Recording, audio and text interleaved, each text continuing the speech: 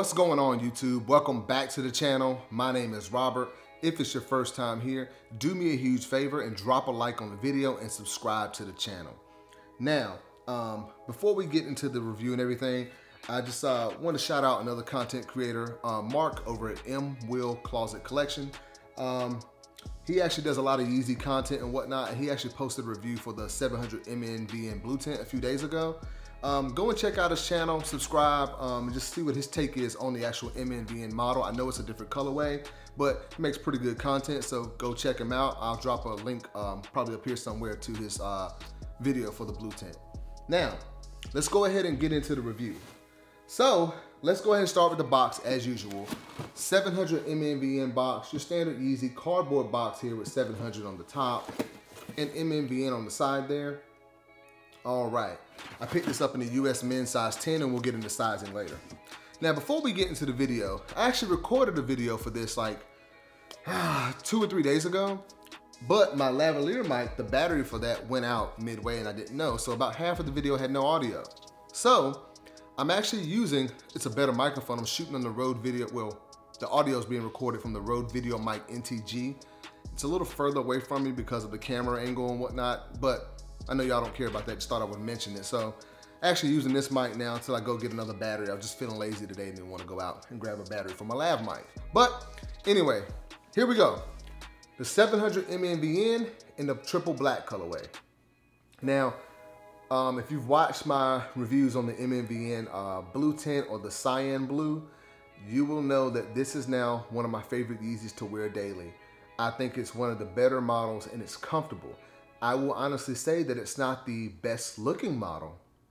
You know, a lot of people don't really like the 700 on the side. And the more I look at this black colorway, I actually like this one a lot. But it's really comfortable. But let's just go ahead and get started with the review.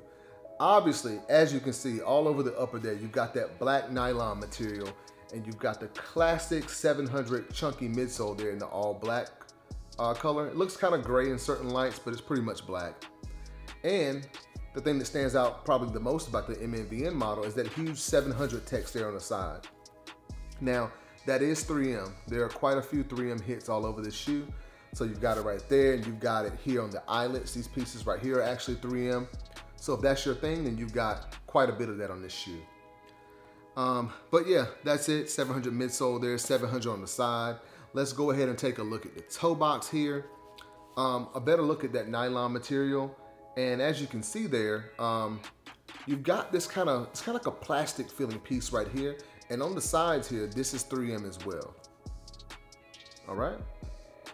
Now, moving up from there, you've got a very plush tongue. It's kind of like nylon material down here, but as you move up, you got some leather at the top right there as well. All right, and as you can see, they do have infinity laces on this shoe. Which I think on this model, it actually fits the shoe pretty well.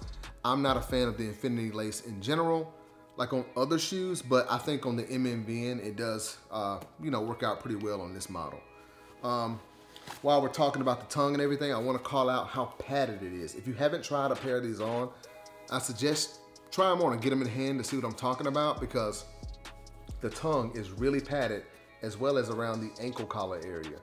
And I'm guessing that's to kind of keep the foot locked down because you don't really have laces to tie. Now, moving around to the midsole here, you've got your, again, that nylon material on the upper there. And also, as you can see, there's no 700 text on this side. You can kind of see the, I guess, I don't know what I would call it here. I'm forgetting the word. But anyway, these like kind of straps that kind of hold in the laces here. Well, yeah, they kind of wrap at the side to kind of keep your foot in place. You can kind of see it there underneath, but the side, medial side is pretty plain. And also you got your midsole there. Some more hits of 3M right here on the back as well. All right, now let's take a look at the heel of the shoe. So on the heel of the shoe, you've got obviously that chunky midsole, but as you move up, you've got this kind of really hard, like rubberized piece right here on the back there. And then right above that, you've got that plush ankle collar that I was talking about earlier. All right, now let's take a look at the outsole of the shoe. You've got your standard 700 outsole here in all black. And as you can see, you've got the boost peeking out from the sole there. And on the back, you got an Adidas logo there. All right. Now, let's take a quick look, if I can get the insole out here, at that. I think it's not stuck in there, it's just kind of hard to, there we go. All right, so you got a black insole with Yeezy Adidas branding in gray. All right, nothing too fancy there, but just wanted to give you guys a look at it. Okay, now that will be all for the Yeezy 700 Mnvn in the triple black colorway.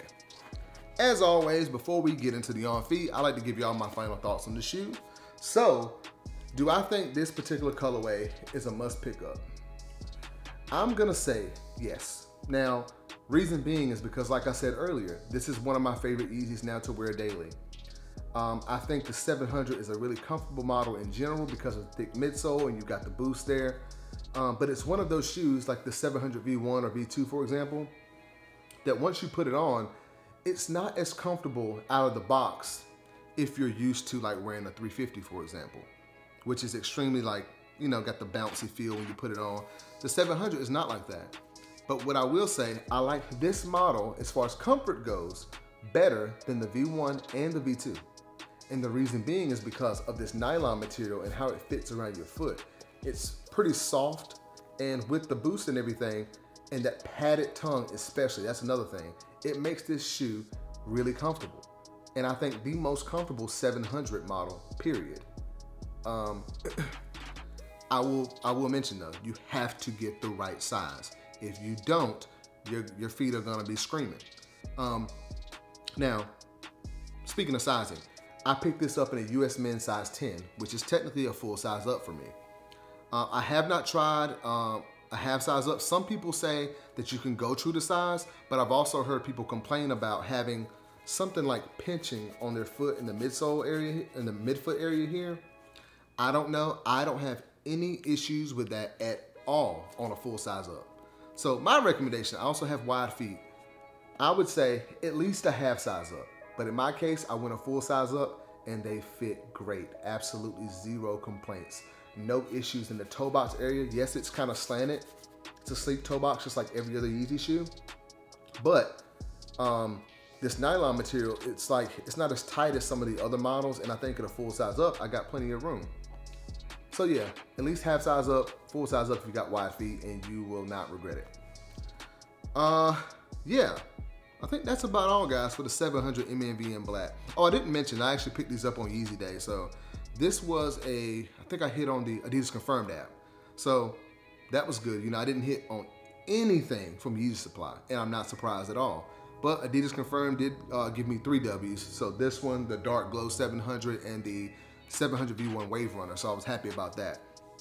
But out of all the shoes, this is the one that I was kind of the most excited for because I already have the Wave Runners and the Dark Glows.